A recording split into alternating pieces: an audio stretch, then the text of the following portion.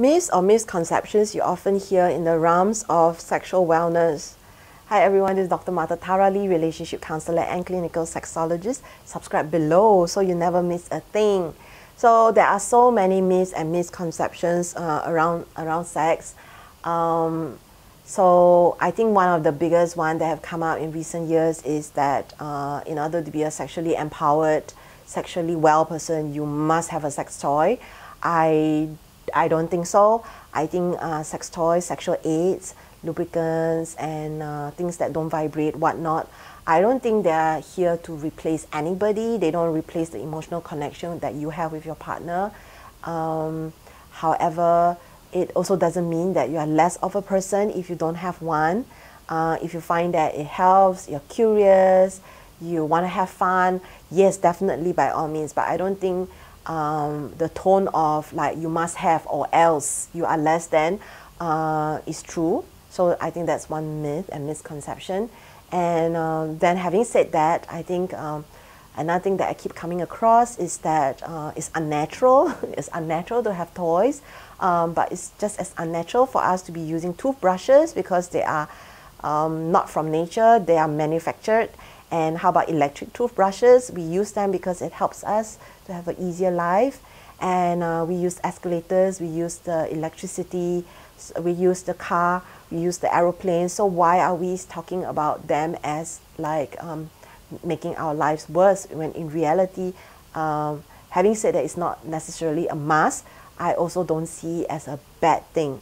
I think another misconception is that you'll become addicted to them when in reality it's not true. We are creatures of variety and experimentation and creativity, and so if it can enhance, if it can make things fun and playful and more comfortable, why not? Why not?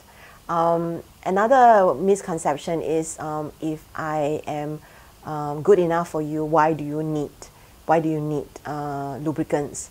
In reality, depending on your body, it may not produce enough vaginal secretion, and so it's really important to use lubricant. It helps prevent pain, and also vaginal secretion dry up quite quickly, so you can go into pain quite quickly even though you were aroused, but the sex goes on for quite a while, and then the dryness can start to set in, and then the pain can come in.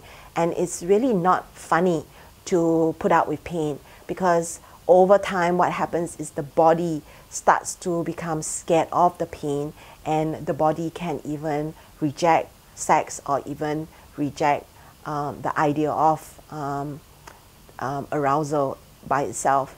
So it's really important to be open to using whatever sexual aids that you need to make it a more pleasurable experience. So I have shared just 3 things already. The first one is I don't think it's a must. I think there's a misconception. You must, otherwise or else you are less than. 2, that there's something wrong if you need to use sex toys. Again, it's not true. It just helps, supports, makes things more fun. 3, when it comes to lubrication, it's really important to be open to it. There are many different types of lubricants on the market, and you can actually go for the better ones, the organic one. Look for recommendations. Not all lubricants are the same, even if they are all water-based or even if they are all silicone-based. So get more informed, get more educated about the different types of. I have many different videos on my YouTube channel, so do check out the other videos explaining about the different types of lubricants as well. So yeah, 3 misconceptions here. This has been Dr. Martha Tarali, relationship counselor and clinical sexologist. So go to my website, eroscoaching.com, eroscoaching.com, subscribe so you can get my mailing list and more exclusive content.